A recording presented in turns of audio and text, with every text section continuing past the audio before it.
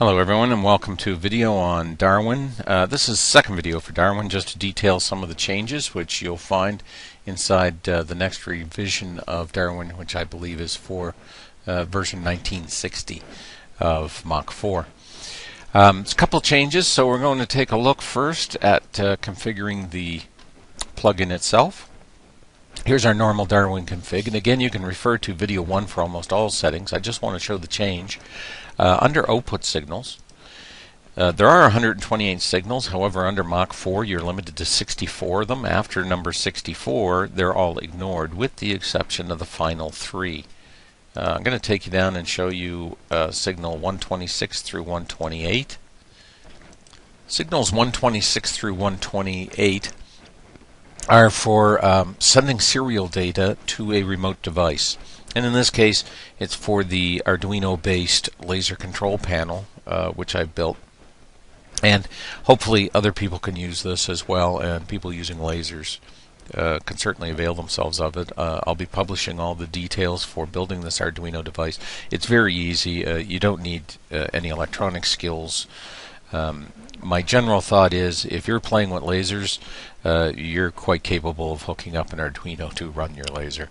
So we have a serial data line, signal number 126. It will always be serial data. It will never be anything else because you don't have access to it in any other way. Signal number 127 is serial clock.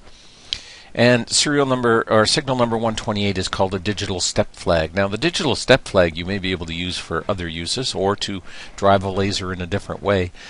Digital step flag will put out a pulse, a step pulse, if any axis takes a step. So, if you have an X, Y, and a Z on your system, this one digital step flag could be used to signal another device that a motion has occurred. Now, the serial clock and serial data are automatically used by the laser mode if you have laser mode selected in Darwin. So we'll get out of that. Those are the only changes that you need to worry about in Darwin itself. In Mach 4 you do have to worry about a couple changes. You remember that in diagnostic reg file you used to set things for Darwin. You'll find it's now empty. There's nothing there. Under diagnostics you'll find a new entry, Darwin printer port driver. Select it, and you will be presented with a dialog which shows a checkbox for Arduino laser mode. Again, for you this should be unchecked. There are your settings for MPG1, which encoder is tied to MPG1, what the detent count is for that encoder. The step width pulse, if you want to increase the width of your step pulse under Darwin, you can make it 1 to 5 here. 1 is the default, which means no additional delay. It'll just be the 1 microsecond that it is. Now your spindle here, you can select a normal spindle, which tells Darwin to make your spindle signal simply turn on or turn off. If you select PWM, you'll go to a PWM signal, and you can set the base frequency of it here. I've got mine set for 50 Hertz. In one of my laser modes I do use PWM as power. And 50 Hertz gives me several hundred settings of power, so 50 Hertz is good rate, but that'll depend on whatever inverter that you intend to use, of course. Frequency control is for sending a frequency signal out the spindle pin. Some people drive their spindles that way. And Mach 4 has its own inherent step and direction spindle, which you can use through the Mach 4 documentation. Now, the final thing on this screen, because the screen looks kind of busy, is the laser mode. And if you have no interest in lasers, you can drop out now, kill the video. There won't be any information in there for you. If you are into lasers, let's take a look at what we do offer for that. We have a checkbox for laser mode. Once you check the laser mode box, it will assume that you have an Arduino hooked up to your breakout board.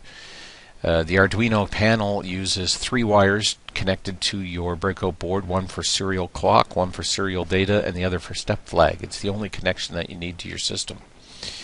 Once you are in Arduino mode, there are 2 sub-modes. One is when you're linked to an image, and one is when you're not. If we just check Arduino mode and start to run Mach 4, what will happen is a power word is continuously being sent to the Arduino to control the power of the laser. If the spindle is off, the power is 0 and the laser will not fire. If the spindle is on, the power will be whatever your spindle command word. I have my spindle set to a minimum of 0 and a maximum of 100, so if I type S50 and turn on my spindle, I get 50% power. Now the Arduino mode is smart. It takes into account deceleration and acceleration of vectors.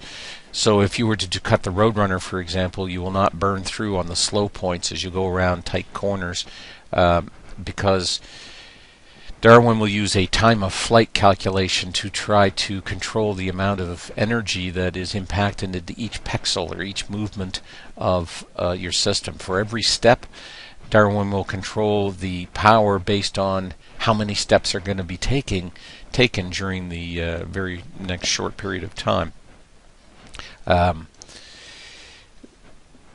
We'll talk more about that in the forum thread for how to build one of these Arduino devices, but let's take a look at image engraving. We can load an image now under Darwin, and pretty much any image will do. Here's a picture of my dog, for example. Or we could go back. Actually, I think I have one of a lighthouse here, which is in the example. Okay, so here's the lighthouse that you can see a video on YouTube being cut at the moment. We've loaded the image, and it tells us that the width and height of the image is 900 by 500. If I hit create, I'll get a message telling me change the size of the output from pixels to inches or millimeters. So depending on whether you're in inches or millimeters, now's the time that you enter how big you want it. So if I want the width of this image to be 120, the system will automatically change the height to 79.6 to keep it in proper perspective scale. You also have a setting for acceleration ramp distance.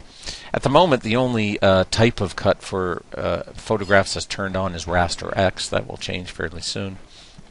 But this acceleration ramp means to create G-code that has 5 millimeters on either side, or 5 inches, depending on what your system is set up to. It will remember these settings, by the way, so although they're metric the first time you go in, by the time you use them, they'll be something different.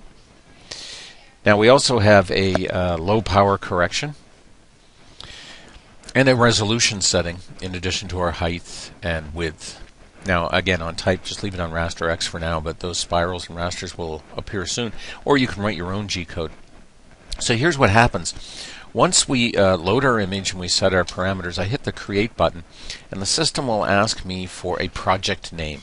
This is because it's going to create both an image data file and a G-code file in order for you to scan your image. So let's call this one Lighthouse, for example. Just type the word Lighthouse and hit save. Now the system has completely processed that image and saved it into your G-code folder, no matter where you loaded the image from. And you can do this many times and then go back and pick an image. Now it says at the bottom, success, you may now link to image and load G-code. If you don't link to an image, again, we're in our normal vector mode, and if you were to cut the Roadrunner, it'll give you less power in the corners. It won't shoot when the spindle is not on. And one thing about the Arduino Laser mode is it doesn't turn on the laser at all until you actually move. Darwin is calculating power per step, so you can turn on your spindle anytime. Your laser will stay in tickle mode until it takes at least one step. On that step, it will allow a set amount of energy to be impacted, and then it will again shut off. So you could actually take a joystick and drive your X and Y axes around on your screen, and whenever the X and Y position are within the millimeter range of 0 to 120 for width and 0 to 79 for height in this particular case, a grayscale power value will be sent to the laser, and on that next step it will impart that energy and then stop impacting energy. So this is very handy because it means you can turn on your laser and it's not going to burn anything. You can leave it on all day and it's just going to stay in tickle mode until you actually move.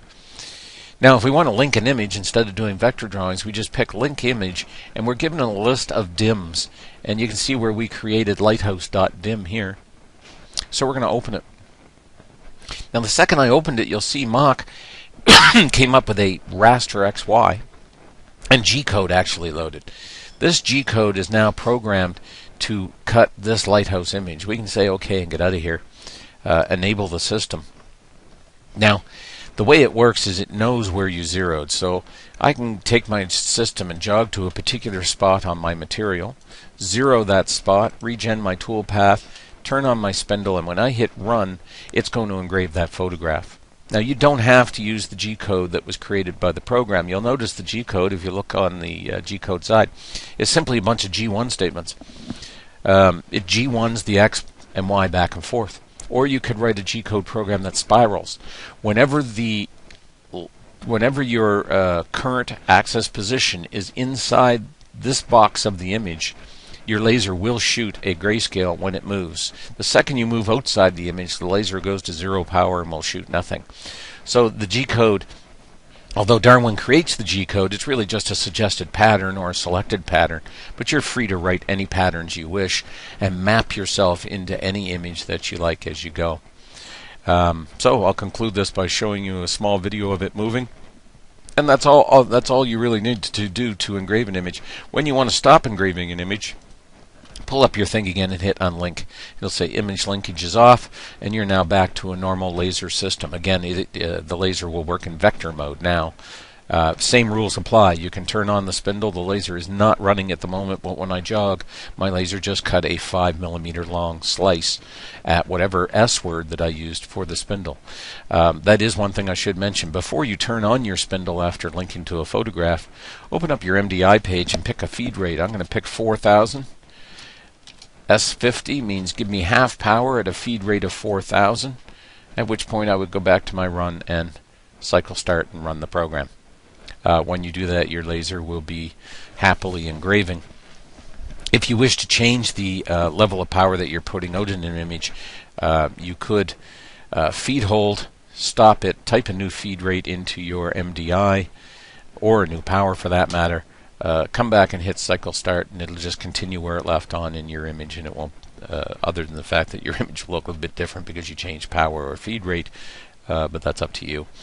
In a laser, power is proportional to feed rate, so faster you go, the more you have to increase your power. For example, if you were cutting a photograph at what we're doing now, 4,000 millimeters per minute, at power of 50%, if you were to increase to 8,000 millimeters per minute, you would want to increase your laser to 100% to get the same image.